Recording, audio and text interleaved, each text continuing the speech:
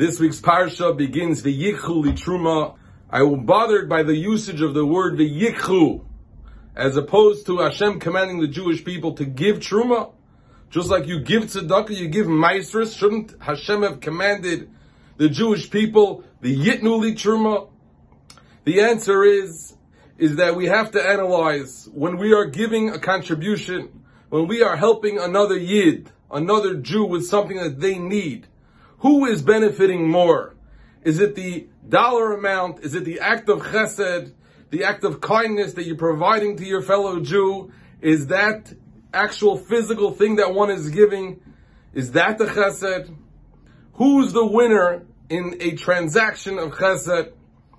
Some of us may know a quite famous story of Mr. Schick in 1926. The Slobodka Yeshiva, thriving in that time, was seeking financial assistance. They went over to this great philanthropist, Mr. Schick, who gave them a large donation to help the yeshiva. Years later, Rabbi Yaakov Tesser was visiting America, and he heard that Mr. Schick had lost his entire fortune.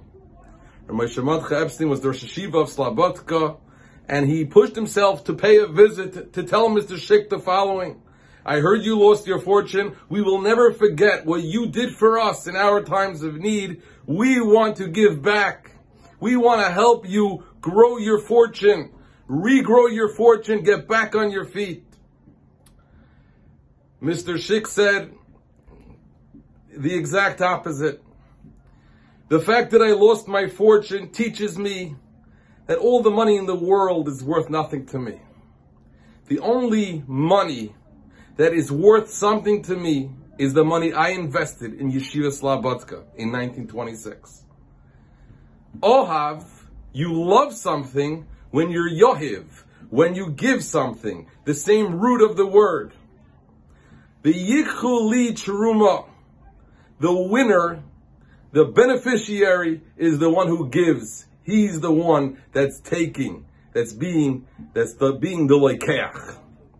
Says Rav Shlomo Breuer on this pasuk that the Torah is teaching us the yikhu li truma, that the person giving is the one taking. The person who's giving the help, the assistance to the one in need is the one taking. If you look back, the first time chesed, kindness, is introduced in the Torah is by Avram Avinu when he tells Yishmael, his son, to help the angels who came in to visit.